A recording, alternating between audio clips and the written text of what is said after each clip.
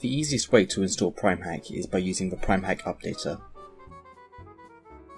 Once you've downloaded it, place it into a folder of your choosing and run it. The PrimeHack updater will automatically download and install PrimeHack for you. You can also do this manually if you like.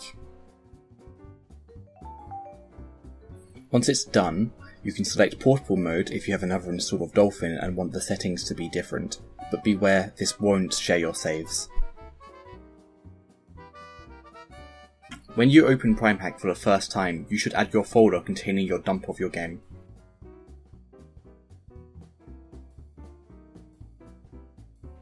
To view and change your settings, open the controller window. In here you can select your controls for your GameCube or Wii version of the game. For example, if you are playing Prime Trilogy, select the Wiimote configure window. It is recommended that you default your controls, especially if you are not using portable mode and you have ran Dolphin before. There is an equivalent UI for the GameCube controls as well.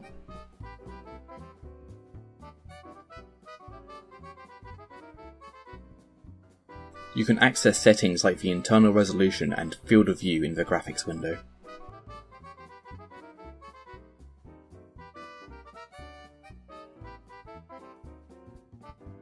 If you have any questions or you're having problems with performance or visual glitches, please see our wiki.